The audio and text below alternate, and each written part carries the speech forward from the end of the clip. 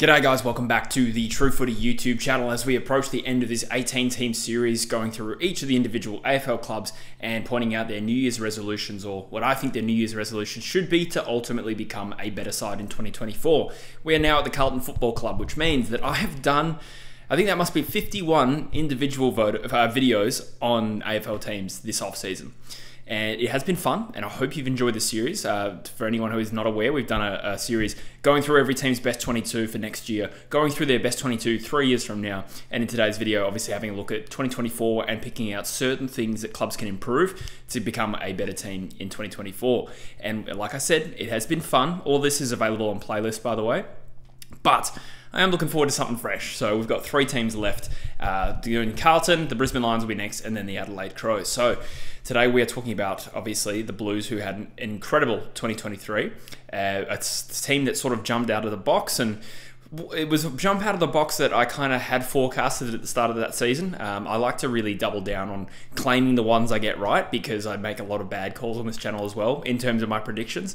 But that being said, you know, the recipe for Carlton becoming a good side, I think, was there for all to see. It's quite obvious with the talent that they've got, the distribution of that talent among like their spine and their midfield. Yeah, got some really good running backs. You know, the list balance is just so obvious, and we got a lot of players on that list coming into their prime. So I do think Carlton are set for a pretty reasonably sized premiership window coming up.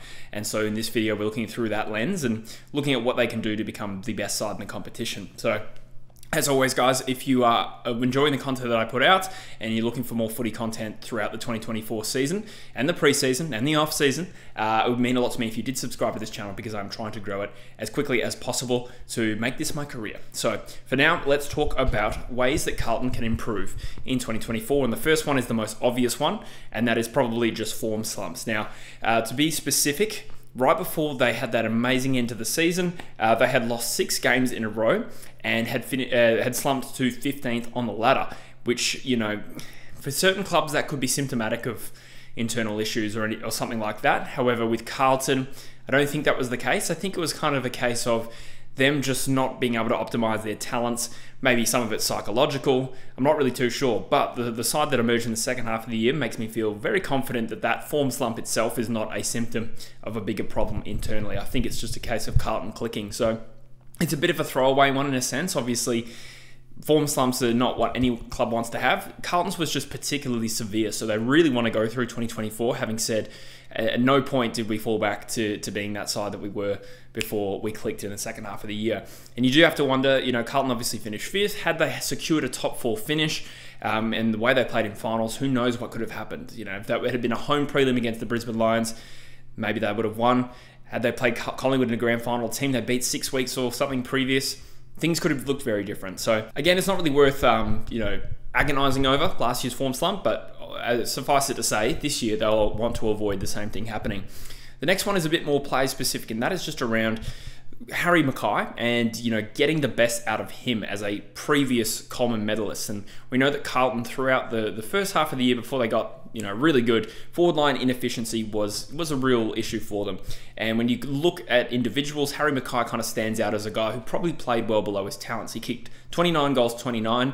I think he played 21 games, so not the whole season, but even still, for a guy who's won the Coleman medal before, a little bit down on his usual output. And we're talking about a 50% accuracy rate in front of goal, which is, you know, not what you want from a primary key forward in the way that he is. By contrast, Curnow kicked 81 goals, 44, and he doesn't need to match Charlie Curnow. I just think it's fair to suggest that Harry Mackay, at times this year, you know, he's sort of, you know, created a bit of a highlight reel with some of the mistakes he was making. So just getting the best out of him could, you know, really add another dynamic edge to this really dangerous Carlton side. If you imagine that, you know, if there's a full strength Charlie Curnow doing his thing at the other end, if Harry Mackay just tidies up what he's already doing, you know, less mistakes, a little bit more accurate for a goal, maybe that 29 goals 29 becomes 40 goals 30 next year, I think that would be a huge plus for Carlton. The third resolution I have is find a way to integrate smoothly their low-cost recruits. So what does that mean in English? Basically, they've picked up a couple of, you know, cheap recruitment options in Orazio Fantasia as a delisted free agent and Elijah Hollands as a fairly low-cost trade. And I'd imagine they foresee these guys at least being in their best 25, if not their best 22. Orazio Fantasia in particular, I think out of the two, is the more high reward one in the context of this season, because we've seen him perform really well at AFL level before. In his first season at Port Adelaide, he had 28 goals from 15 games, which is really strong output from a small player. And Carlton do have a good amount of small forwards, and there's going to be genuine competition for spots there, but I would still argue that Orazio does add something to their dynamic that they don't already have. And so finding a way to integrate him into the side, with him putting scores on the board, would be hugely impactful in the context of next season. We do know he's been injury hit. I think he's played 4 games in 2 seasons since that great season at Port Adelaide, which led to him being delisted. But like I said, I think he is a real high upside option for them. Holland's probably a little bit more long term, but it would be great to see him into the side. He's played just 9 games last year at an average of 12 disposals a game and just kicked the 3 goals. So that being said, he has only played 3 seasons at AFL level, and he has been largely crippled by injury. So for him, it's probably starting the year, getting some continuity playing in the VFL, and hopefully him breaking into the side. If he comes into the side, he does add something different as a bit of a dynamic forward midfielder. The next one I have is around their key back combination, and just finding a mix that works. So we know Jacob Wiedering's a lock. He's one of the best in the game at what he does. But then finding the taller options around him would be an interesting headache, I think, for Carlton here, because there's a few options there that I think, individually they're all decent and probably relatively evenly matched, but you can't fit all of them into the side. So specifically, guys like Brodie Kemp, Caleb Marchbank, Mitch McGovern, Lewis Young, okay? So that's 4 outside Wiedering that probably need to become 2. And you also want a bit of a balance between those, because Kemp is someone that is probably he's not a true key back. I think he's probably been earmarked for a bit of a role on more dynamic forwards this year. Your mid-sized forwards that are good in the air and at ground level, maybe someone like a De Goey if he's playing forward, or a Stringer or something like that. So maybe he becomes the 3rd tall. So then which defender takes the other tall forward? The one best suited to it is probably Lewis Young, but does that mean you miss out on Mitch McGovern? Do you play 4? Maybe. I don't know. I'm not really prescribing the answer in this particular video. I'm just saying they need to find a mix that works, because Wiedering is a lock. Beyond that, finding a settled defense, I suppose is what I'm saying, would probably be a key focus for Carlton this year. The next one is about reintegrating Zach Williams, or at least getting him up to speed as quickly as possible, because this guy has been a really good player in the past and has struggled to get on the park, and I do think he almost serves as like a new recruit for the Blues in 2024. Last year missed through ACL. The year before that, I think he played like a dozen games, maybe less, through a calf injury. You actually have to go back to 2019 to find the season where he played more than 14 games. So this guy has been battling injury for a period of time now, but what he does add is a lot of run and carry and really good kick off half-back, driving a penetrating kick off out of defence. What this does is, he can work in tandem with Sard. It really does allow, Doherty, who has pushed up the ground previously, a little bit more freedom. It gives him certainly more options, and then you get a really balanced defence out of that. And he is a quality player, so getting the best out of him, reintegrating him into the side, because the last time Zach Williams played in this side, Carlton wasn't the team that they are now. So things will look a little bit different, but it'll be interesting to see him get fit, and I hope to see it happen. The next point I have is probably just a pure list management one, and that is I think they probably just need to add a midfielder through the draft this year, which probably doesn't sound particularly juicy, but just looking at their list through all the videos I've done this year and analysing teams' lists, one point I came up with Carlton was they probably just don't have enough midfielders on the list. So, the depth outside the 22, the immediate depth, depending on who you put in your best 22 naturally. I mean, there's a couple of guys like Jackson Beans, Jack Carroll. We just don't really have answers on those guys. And also, is Elijah Hollands a genuine on-baller? I mean, he's sort of played a hybrid role in the past. I'd like to see him play as a midfielder and fulfill that potential. But long story short, it's not like their midfield's a weakness. In fact, it's unbelievably strong, particularly at the top end.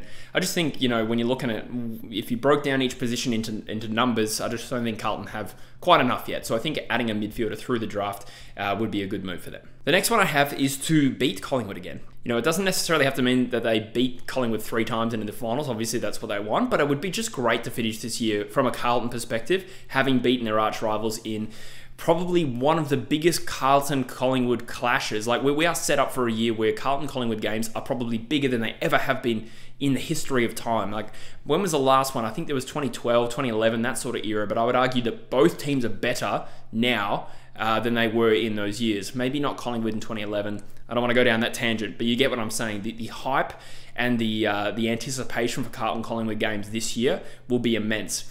And if things don't work out from Carlton in terms of like winning the flag, they would at least like to end this year saying, well, at least we beat Collingwood at least once. If they can beat them twice, that's great. But last year they split it 1-1. The Pies won by 5 goals in round 10. Then the Blues got their revenge in round 20 when they had Clicked as a side. And of course, adding to that narrative was the year before where Collingwood knocked them out of the top 8 in the final round. They're also both battling to be the first team to 17 flags. So there's just so much narrative going into this particular matchup. And since 1980 as well, which is as far as finalsiren.com will go back, it's 43-45 the Pies' way in terms of matchup. So there's so much evenness to this, and the anticipation of these games will be absolutely huge. And the final point is just to simply genuinely contend this year. I mean, I don't think they're necessarily at the point where, if they don't contend this year or next, then the premiership window is going to crumble. I don't think that, but at the same time, Carlton fans have laboured a lot in recent times, just waiting for their team to be good again. And I think a fair resolution is to be at least around the mark where they were last year, and that is in the Final Four with a genuine chance in that prelim final at quarter time. It looked like they were going to a grand final. To reach those heights again, I think absolutely should be the goal for Carlton this year. If they falter a little bit long term, the list profile, the talent profile is still good enough to mean that in 3 years they could still pinch one. But at the same time, Carlton fans have been through enough. Getting that deep into September again, or close to, should absolutely be a pass mark for Carlton in 2024. So that's my take on the Blues going into this year, guys. Let me know in the comments what you agree with or disagree with, anything you'd add. Obviously, I can't cover absolutely every little detail about what Carlton hope to achieve in 2024, so I rely on your comments to help me get better at what I do as well. But of course, let me know if anything in the video you disagree with, and otherwise, I will see you in the next video. Cheers.